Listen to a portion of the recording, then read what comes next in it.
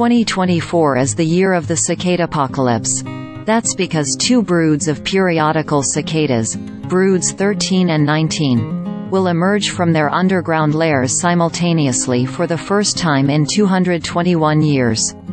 The last time the two broods teamed up, Lewis and Clark began their trek through territories recently acquired through the Louisiana Purchase. The U.S. Supreme Court heard the landmark Marbury v. Madison case, and Thomas Jefferson was president. Hype over the red-eyed insects has reached social media, where commenters are both dismayed and excited about prospective encounters with the dual cicada swarms. Which sign of the apocalypse are we on again? One user on Instagram quipped, "Leap year, cicadas, and an election year? IDK if I can do it," one commenter on Instagram said.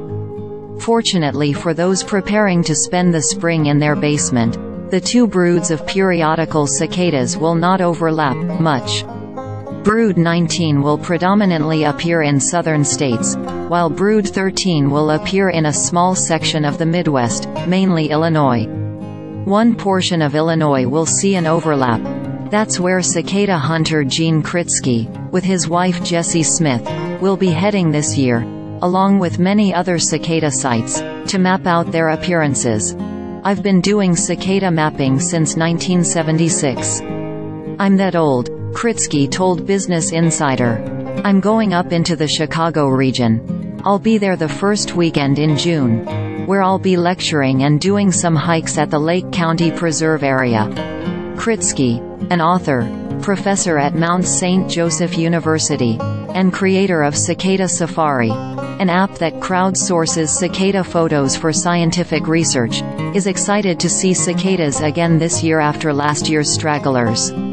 He's very aware, however, of how polarizing the insect can be, both on and offline. That's because they show up in thousands, make a lot of noise, and their crushed remains can even be a hazard to drivers by making roads slippery.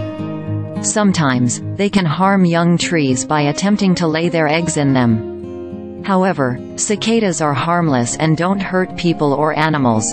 "I've helped people plan vacations to where the cicadas are emerging," Kritsky said. "I've helped people plan vacations to be outside of where they're emerging.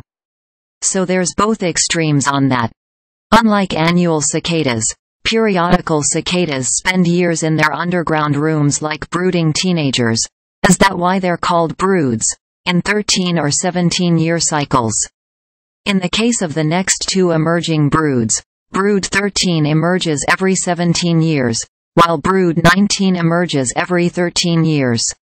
There are 15 broods in the U.S., 12 are 17-year broods, and 3 are 13-year broods. Kritsky said this means there have been other instances of two broods concurrently appearing in more recent history.